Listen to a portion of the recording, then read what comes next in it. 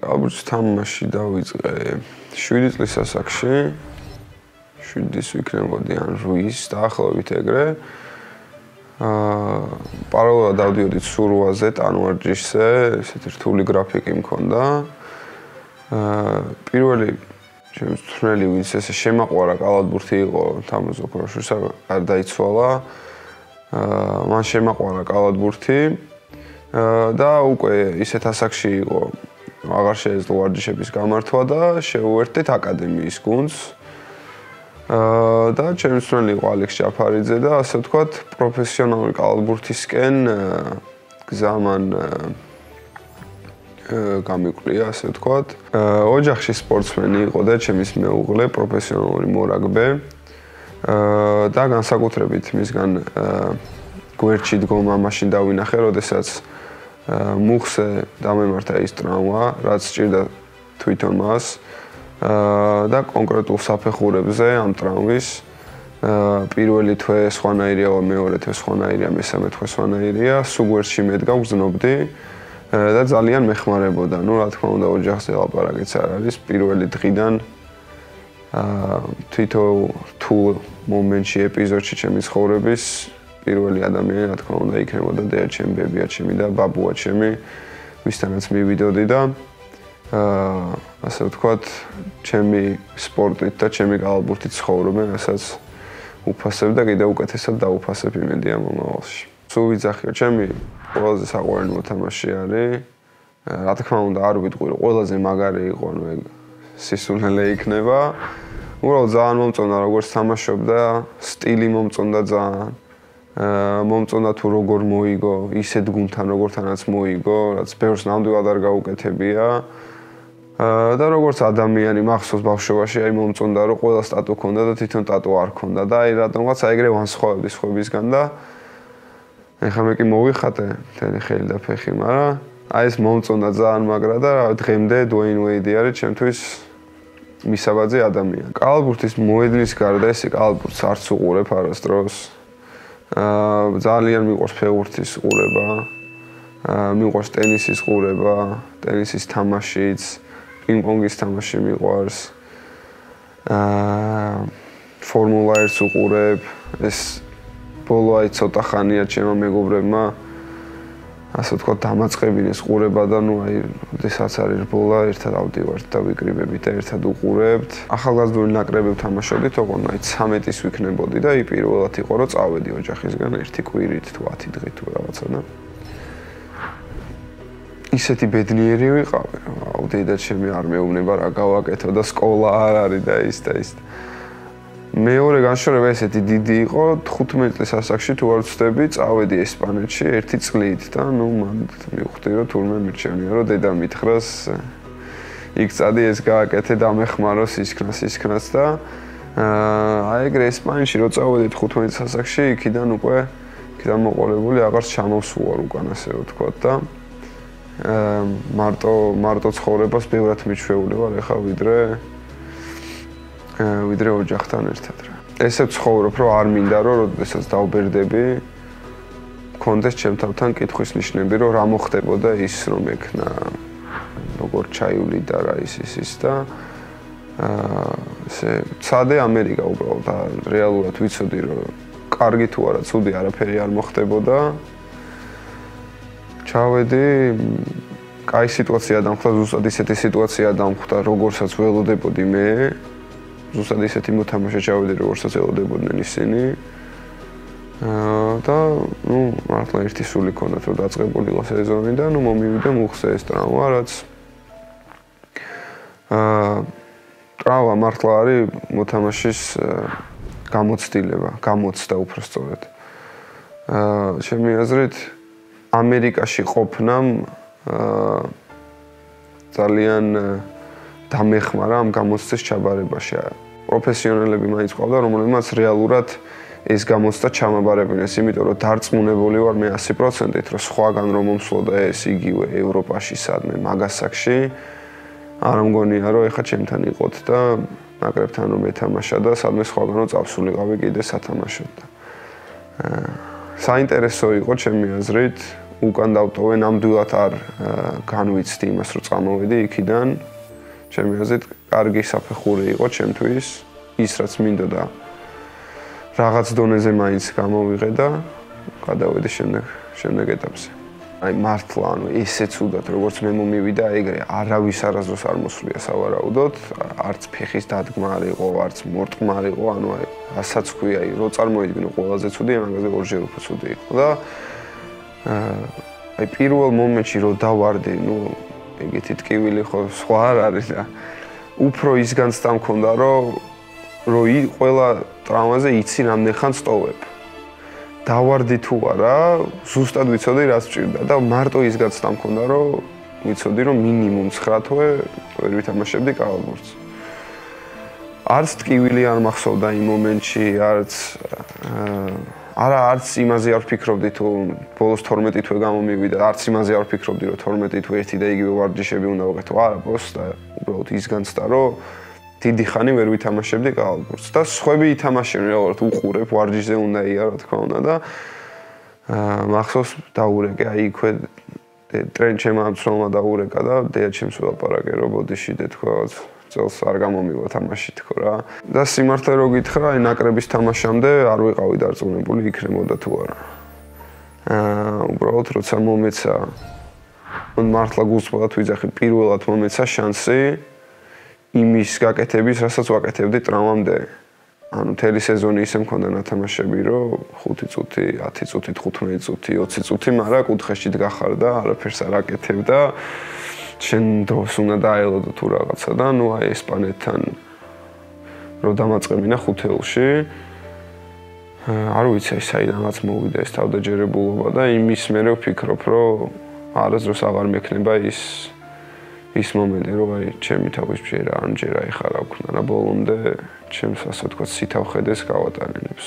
მწვრთნელების უთხრიდნენ, რომ ყველაზე დიდი მინუსი იყო სროლა და მე ფიზიკური მონაცემები.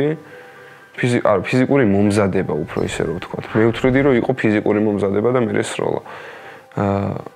რო შეადაროთ როგორი ვიყავი ამერიკაში წასვლამდე და ეხა ფოტოები რო იყოს, მე თვითონ ამჯერა ხოლმე ხანდახან რო უყურებ რა მომატებული მაქვს, სადღაც ერთი 13-14 კილო მაქვს მომატებული და მე ვთვლი, რომ პირველი რაც გამოვასწორე ისევ იმ პროფესიონალთან ვისთანაც ვიძახდი, ჩემი ფიზმომზადების მწვრთნელი ვინც იყო, პირველი გამოვასწორე მე ჩემი ჯანი ასე რომ ვთქვათ, სულ სხვა მოთამაშე გავხდი.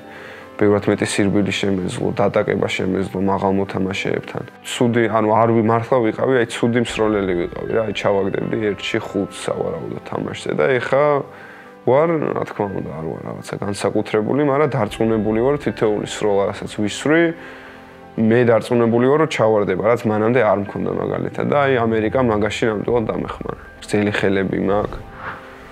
ძლიერი ფეხები მაქვს და აი შემილია აი კალათბურთში ტერმინი გვაქვს, რომ აი ჩაჯდე, რაც ნიშნავს, რომ აი არ ვიცი როგორ უნდა ავხსნა, აი მთელი თამაში შემილია ვზდიო მოთამაშეს და მე არ დავიღლები და ის დაიღლება.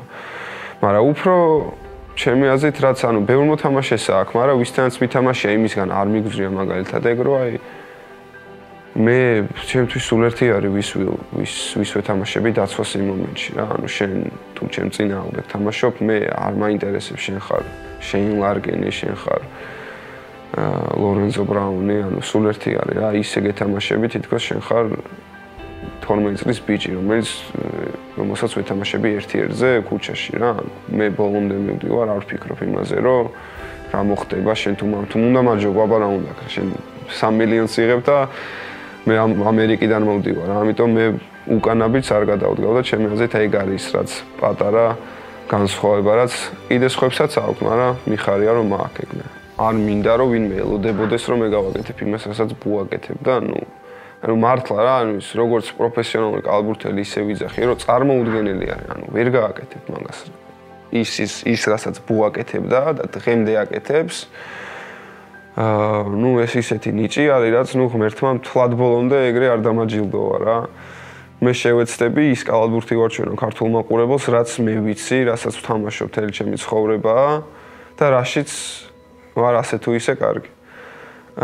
კიდე მეორე რასაც ვიტყვი, რომ ჯერჯერობით ჩემი მეძე, ჩვენზე კაი მოთამაშეებიც არიან. ზოგი NBA-ში იყო, ზოგი ესპანეთში, ზოგი იტალიაში. იმათ იმედზე იყო საქართველო, მე იმათ დავეხმარები, ჩემს საქმეს შევასრულებ და ვიქნები ის კლასიკური გამთამაშებელი, რაც რა თქმა უნდა, ჭირდება თითოეულ გუნდს, ასე ვთქვათ, ჩემს შავ საქმეს შევუსრულებ იმ უთამაშეებს. ჩემი დიდი ბაბუა, ბებია ჩემის მამა, ვის გამოც დავიწყე კალათბურთის თამაში იყო 4 ნომერი.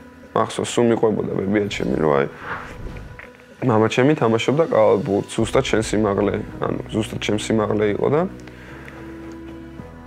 სულ მიყვებოდა მას რაღაც ისტორიებს და ისეთი იმიჯი დამჭა ამ ადამიანს, რომ ძალიან კარგი პერსონაჟი იქნებოდა ესე და მითხრა ბოლოს, რომ აი 4 ნომერი იყო თან, ისე დაემთხვა, რომ პირველი მსვლელი ვისთანაც შევედი და დავიწყე კალათბურთის თამაში, მისი უახლოესი მეგობარი იყო და ასე ავიღე 4 ნომერი და იმის მერე ერთი-ორჯერ მომიწია, გამოცვლა, ანუ ჩემი ნება არ იყო და 4 ნომერი ვარ და იმედია სულ იქნები. საბერძნეთში რომ თამაშობდი ცოტა ხანი, აი გამოძახება იყო ისეთი პრობლემა, არ მოდიოდა მართლა საჭმელი რა, აი 2 საათი და რაღაცა და ბოლოს ერთხელ გადავწყვიტე, დედა ჩემიც იყო ჩამოსული და აი რაღაცა დავხვეწე, ასე ვთქვათ. ისეთი კერძებს ხან ნამდვილად მე ვერ დავდგები და მე ვერ გავუკეთებ თელ სუფრას, მაგრამ ჩემთვის ძალიან კარგად დავნაყდები, იმას გავიკეთებ, რაც მე მინდა, ზუსტად ისე შევასრულებ და მე არ მექნება ნამდვილად პრობლემა. ქათამს ვაკეთებ, ანუ ჩემი გემოთი ვაკეთებ, რაც ანუ მაგალითად აი დედა ჩემს როვას შეჭებ ხოლმე, ძალიან არ მოწონს. და ლიმნის იმით ვაკეთებ, რა ქვია, соусით თუ რაც ქვია. ჩემი სუნელები მაქვს, თან დამაქ ხოლმე, დამქონდა მაშინ ახლა აქ ვარ. და ამ ქათამთან ერთად ვაკეთებ ბრინს კვერცხით. ისეთი სტანდარტული ის არის, მაგრამ ჩემი გაკეთებაც მომწონს, ძალიან დიდი დრო არ ჭირდება და ჩემი გაკეთებული საყვარელი კერძია. შუა დღისით მაგალითად, ყველას წინავს ჩემ გარდა. ამას ვაკეთებ. თამაშამდე, ანუ თამაშის დღეს უყურებ კონკრეტულ მოთამაშეს, ვისაც უნდა ვეთამაშო. ჩემ შემთხვევაში, ანუ პირველი გამთამაშებელიც და მსროლელიც, ანუ ორივეს, იმიტომ რომ უმეტეს შემთხვევაში ეგრე მე და მაკფადენი თქვათ ეგრე ვინაწილებდით, ხან ის იყვანდა პატარას, ხან მე პატარას ანუ გამთამაშებელს. სულ თამაშის წინა დღეს უყურებ, თელი დღე მაგაში ვატარებ, ყურებაში.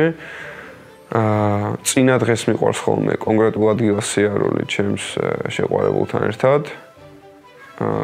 თუ ჩემს შეყვარებულთან ერთად არ შემილია, ის არ მაქვს, რომ იქ უნდა წავიდე ვეჯვარ, ანუ ან შეყვარებულთან ერთად მივდივარ, ან არ მივდივარ. ესეთი სოციალური ქსელი, რომელსაც მთელი ჩემი ცხოვრება ხმარობ არის WhatsApp-ი და სულ WhatsApp-ზე ვარ. და აი Instagram-ი ის ბოლო პერიოდია დავიწყე, ასე ვთქვათ, აი რაღაც ესე რომ ვთქვა, რომ მომიწია თქო და დამაძალა თქო, რა თქმა უნდა, ტყუილი იქნება.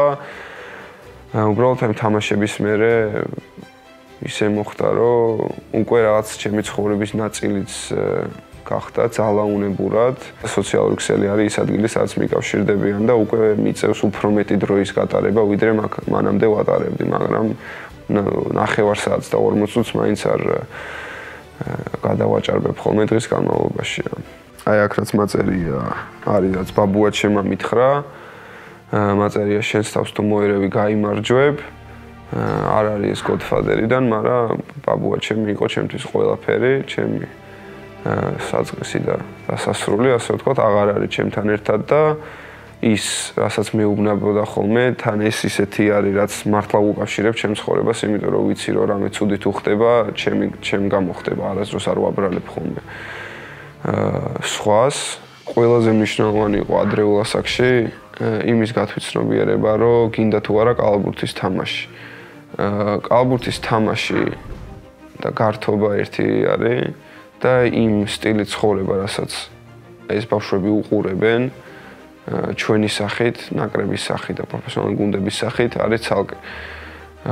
თუ და ესე უყურებ, თუ გათვითცნობიერებული აქ ამ ბავშვს 15-ის არის თუ 12-ის თუ 16-ის სხვადასხვა ასაკში შეიძლება მოხდეს. მე მჯერა რომ ის ბავშვი თუ ბოლომდე დაიხარჯება, ყველაფრის გაკეთებას შეძლებს. ეს უბრალოდ ისეთი გადმოგდებული რჩევა არ არის, ისეთი მაგალითები არის, თუნდაც Netflix-ი რო ჩართონ დაინახავენ და ეგეთი 10 ფილმი არის ეგეთი.